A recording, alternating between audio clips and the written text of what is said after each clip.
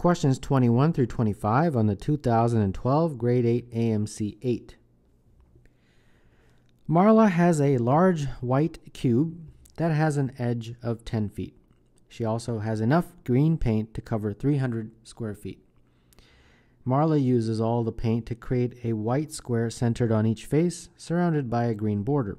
What is the area of one of these white squares in square feet?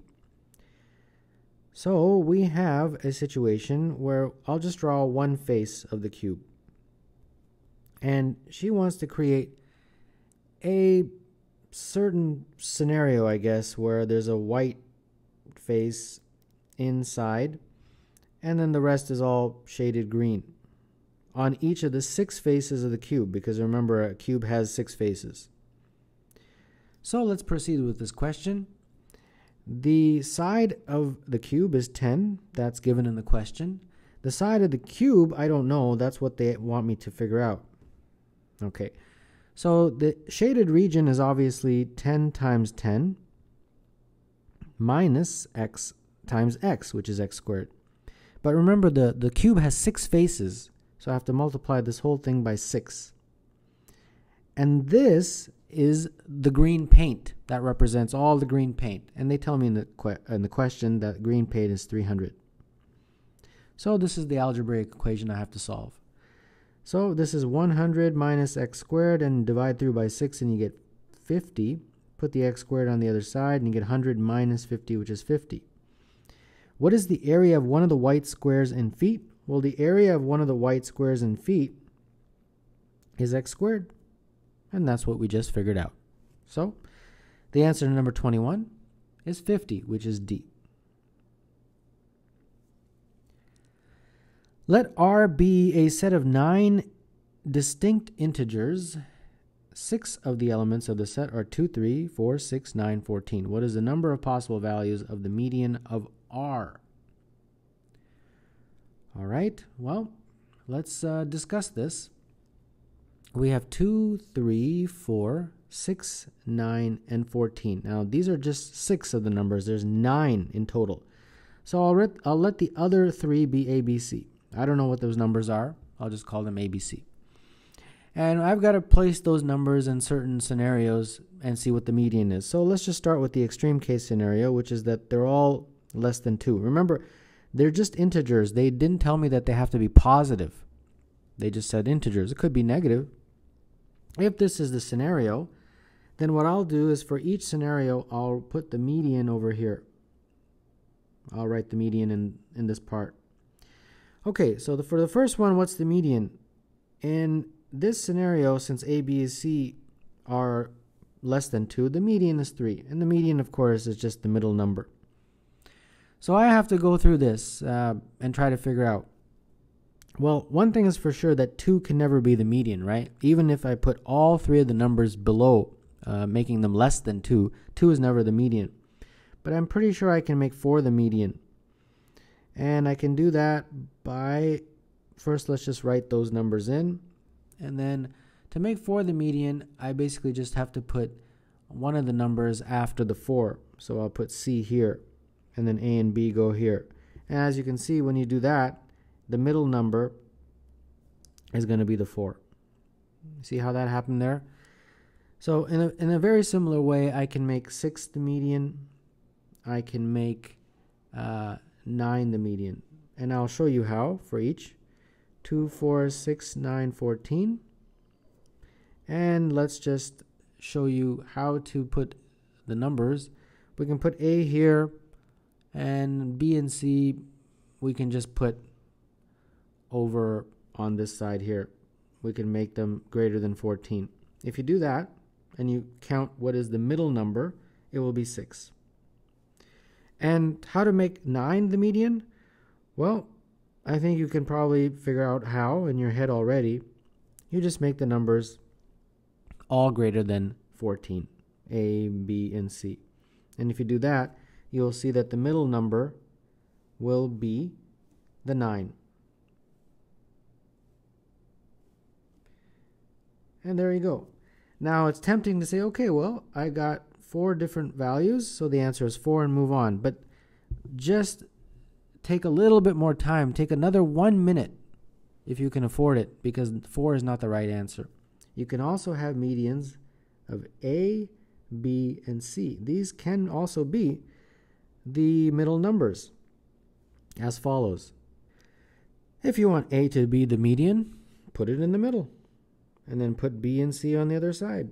If you want B to be the median, put it in the middle, and put A and C on the other side. If you want C to be the median, put that in the middle, and put A and B on the other side. And there you go. That's the way to do it. And therefore, these are also medians. So how many total are possible? 7. 3, 4, 6, 9, and then A, B, C. So there's 7 possible values that can be the median of that set, and therefore number 22, the answer is D. A equilateral triangle and a regular hexagon have equal perimeters. If the area of the triangle is 4, what is the area of the hexagon? So let's draw an equilateral triangle, and first let's discuss this. Now, I'll just call the side length x, and I'm going to need to draw a perpendicular from the top to the bottom like this, and obviously this side will be x over 2 like that, and that's x. Now, since this is a perpendicular, that's 90 degrees, it's an equilateral triangle, so these are all 60 degrees, and therefore this angle in here is 30. So we have a 30, 60, 90 triangle, and as always, the ratio of the sides of a 30, 60, 90 triangle are 1 for the side opposite 30, 2 for the side opposite the 90 degrees, and root 3 for the side opposite the 60. That's the ratio of the sides. So if this is my height, I can use the ratios to figure out h. h over x over 2 will be equivalent to root 3 over 1. And therefore h is equal to root 3x over 2. And the area, therefore, of this equilateral triangle, which is A for area, is 1/2 base times height. Well, the base is from there to there, which is x. And the height is from here to here, which is h. But h I just calculated as root 3x over 2. And that area, they have told me in the question, is equal to 4. So this is my formula. And this basically gives me 16 over root 3 is equal to x squared. So let's just leave it at that. 16 over root 3 is equal to x squared. Okay, so that's about as far as I can go with the triangle. Now I've got to create a hexagon and start discussing the hexagon. So here's a hexagon.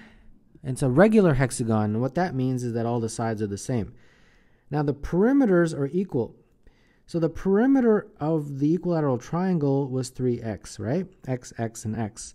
So the perimeter of the hexagon also has to be 3x. Now there's 6 sides. So that means each side must be 3x divided by 6, which is x over 2. So each of these sides is x over 2, and so on. Now I have to figure out the area. Well, it'll be helpful if I chop it into segments. So I've got 2 triangles and 1 rectangle. And then I'll just draw this line right here. And just as before, I've got to do some 30, 60, 90 triangle type stuff. So this is a right angle, and interior angles of a hexagon are 120. So that means this is 120, this is 120, and so on.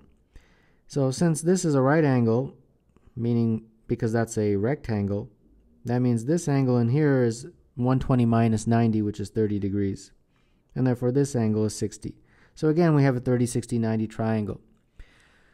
And we can label this, any way you feel you want.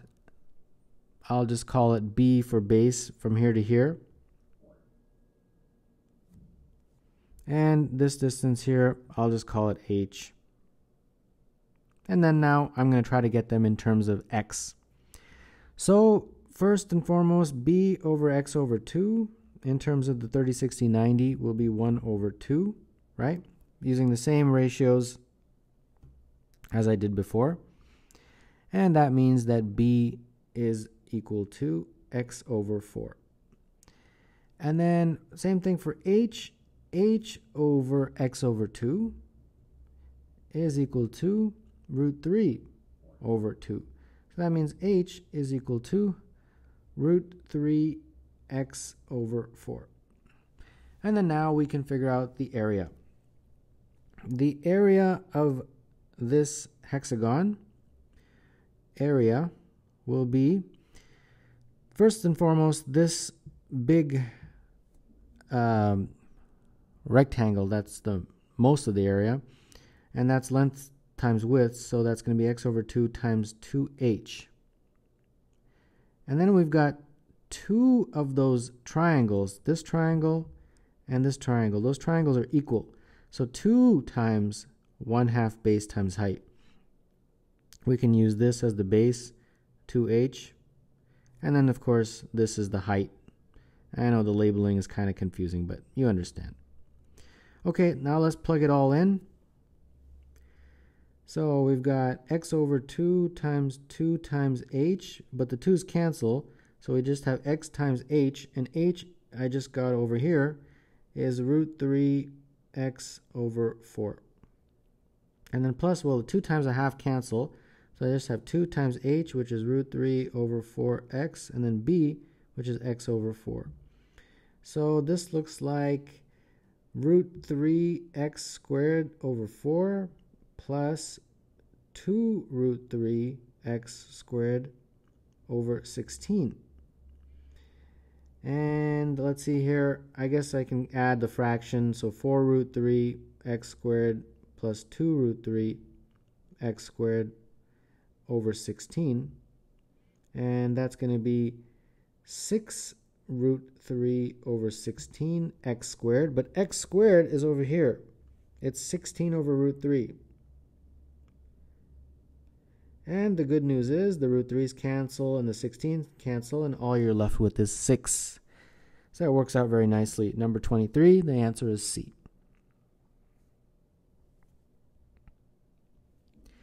A circle of radius 2 is cut into 4 congruent arcs. The 4 arcs are joined to form a star figure shown. What is the ratio of the area of the star figure to the area of the original circle?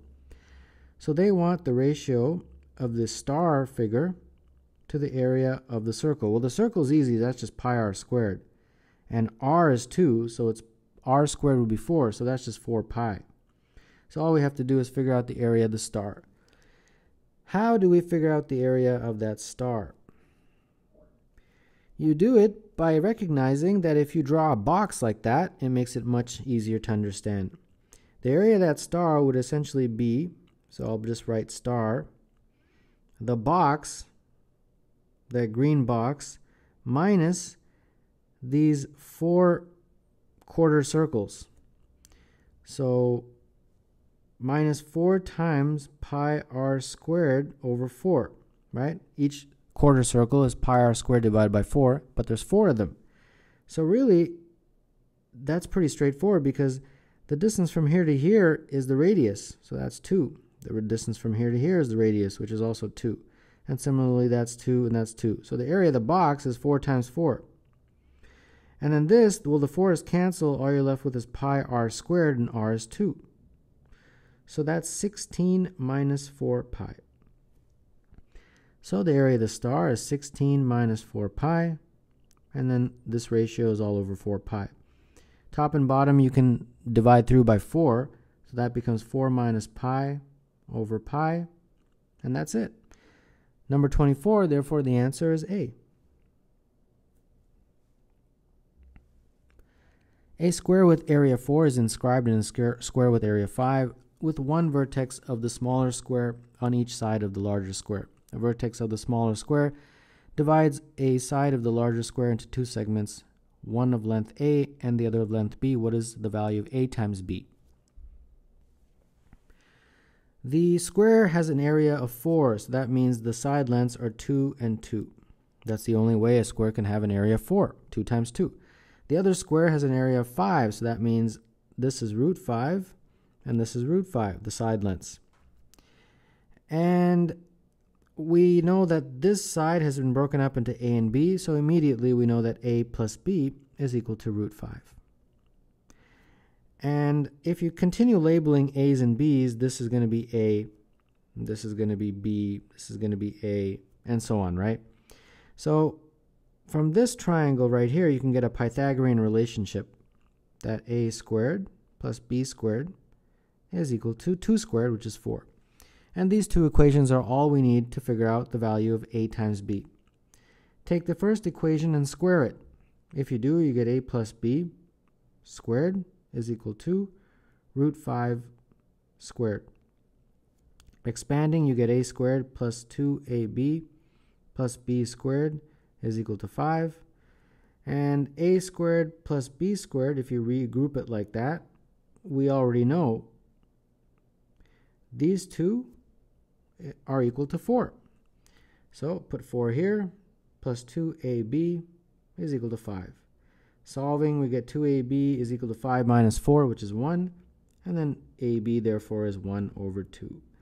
So in a very elegant way, we got the value for a and b without knowing the actual individual values of a or b. A times b is equal to 1/2, and therefore number 25, the answer is C.